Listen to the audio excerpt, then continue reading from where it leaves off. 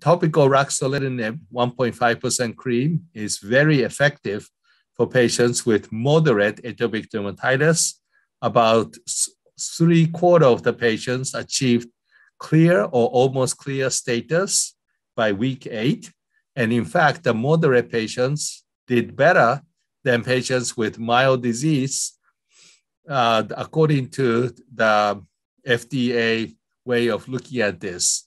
And that is an artifact of the fact that FDA not only demand clear, almost clear, but also 2 steps improvement. And patients with mild disease, when they join the study, 2 steps improvement means they have to be absolutely clear. And so ironically, many people with mild disease did excellent, but if they are not absolutely clear, FDA will classify them as treatment failure.